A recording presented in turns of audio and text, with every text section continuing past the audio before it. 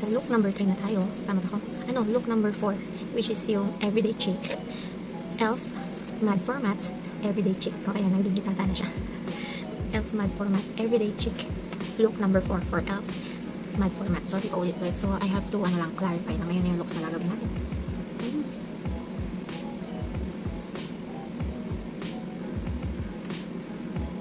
Para may thumbnail ko yung before and after. So, ang Everyday Chic, shade number, or which is color number matte format is 3, 7, and 8. So, this is 3, 7, and 8. Ooh, pero mukha siyang sabi Everyday Chic. Pero for me, mukhang hindi everyday ang labas nito. So, anyways, bago mo ito may upload, for sure na i-upload ko na yung Natural and Sweet. Kaya nga nang sinabi ko, magkakaroon tayo ng part 2 ng Natural and Sweet, na which is mas lesser na yung pag-apply ko ng shadow, ng eyeshadow na to. Kasi yun, inulit-ulit ko siya. Gusto ko kasi na habang ina-apply, makita ko na yung pigment, which is I forgot na saka pala lumalabas ng kulay ni E.L.F. kapag ka na-i-apply mo na talaga siya. So, sinasabi ko lang na magkakaroon ko ako ng part 2 noon kasi hindi ko siya na-feel na parang Natural and Sweet. Hindi kasi siya mukhang Natural and Sweet. Pero, sa mga kinuha kong pictures kagabi, is mukha siya talagang natural. Mukha lang siya natural. Wala siyang hindi siya ganun ka-dark naman pala. Pero kahit na, I'll still, kasi sa video naman is dark siya. But I'll still do yung lighter version niya. Yung talagang magmumukhang natural and sweet. So, ito is Everyday Chic. So, ulitin ko, 3, 7, ito yung 7 and 8. Pag magbilang kayo ng matte format, always start dun sa pinaka-light color. 1, 2, 3, 4, hanggang sa dark. Yung light is 1, yung 10, yun ang pinaka-dark nyo. Okay po? Explain ko rin naman dun sa description ko sa mga video ko. Meron dun nakalagay kung paano malalaman ko kasan yung number 1 and 10. So, light is 1, and then hanggang pinaka-dark is yun ang 10. Okay po? So, without huwag na tayong mag-nakakak. So, this is my second night. Naka-film ako. Baka next, ma-upload ko na muna itong mga ito bago ko maka-film ulit ng last natin.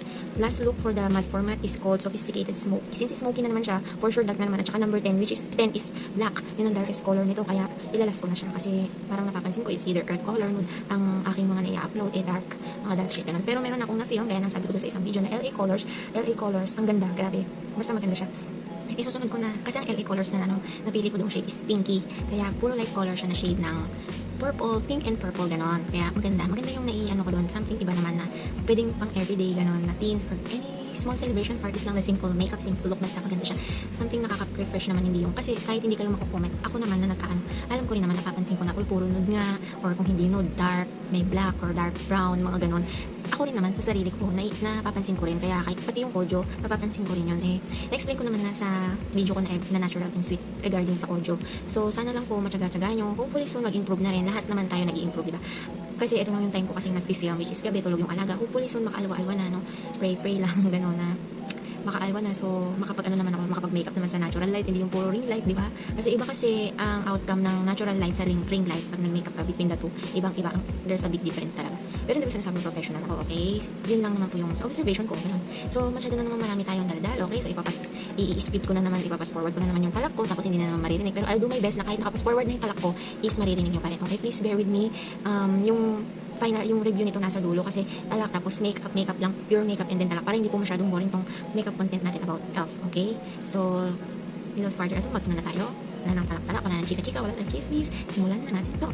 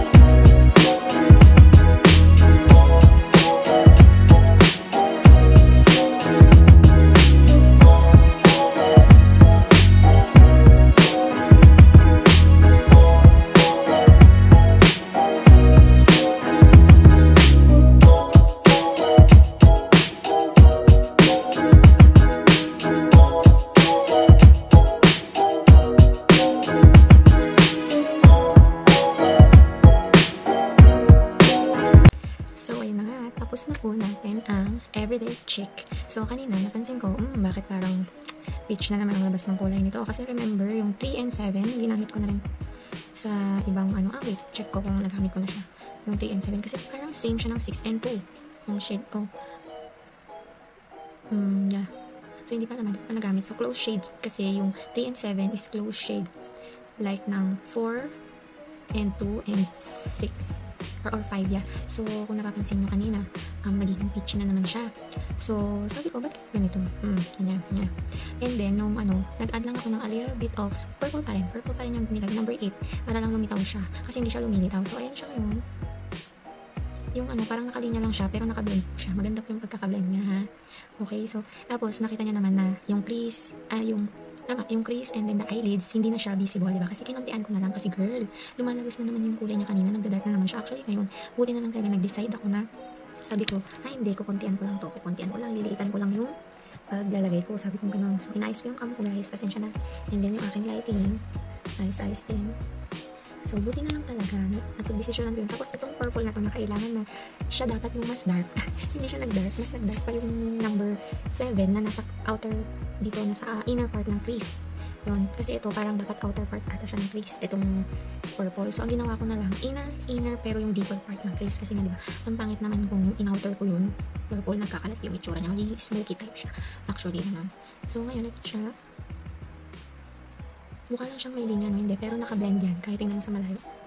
Sa malayo, mukha siyang O, sige, wait, try natin. So, i-blend natin siya.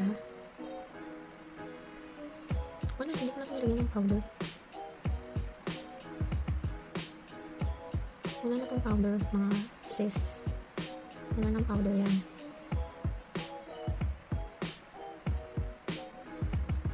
Wala na, kasi na lang kung ito yung ginamit ko ata siya kanina. Wala na siya, hindi na to kasi dapat mas siya. Kaya parang blending lang natin, inayos natin. This is the look na it's Everyday Chic from E.L.F Matte Format. And yung mix na pinapakita ko kanina, actually ang shade nun is Budapest. Ano ko lang kung 2019 o 2018 color to. Yung Budapest na mix lumabas. Basta Budapest siya kasi kakulay ng eyeshadow natin. Para kasi siyang maroon na merong pagka-violet. Yan, naghalong ganun. Tapos ang labas lang din naman pala is dark brown or dark maroon, ganun yung mga labas.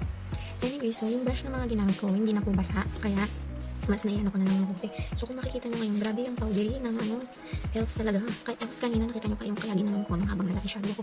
Kasi may mga latak siya ng purple. Ganun siya, para lang siyang Johnson's na loose powder. Para siyang ganun, para siyang pulbo lang. Ganun siya kalus. Kaya lang, kasi sa brush, kumakapit lang kasi siya. Pero loose po talaga siya na powder, ganun. Tapos, yun na nga ang kasi sa ay, nakalimutan ko important. Para fresh lang, hindi hollow. Fresh. So, this is the look na po ng Everyday Chic. Meron na lang po tayong isang gagawin, yung sophisticated smoky. Last na po yung dark. So, try ko kung makafilm din ako agad sooner kasi hindi ko pa natapos yung edit ko for the first E.L.F and this. So, I'll try my best po. So, I hope guys you like the look number 4. This is look number 4 for E.L.F. Again, ulitin ko po. This is, nakalimutan ko na. Look number 4 of E.L.F. Matte Format. This is Everyday Chic.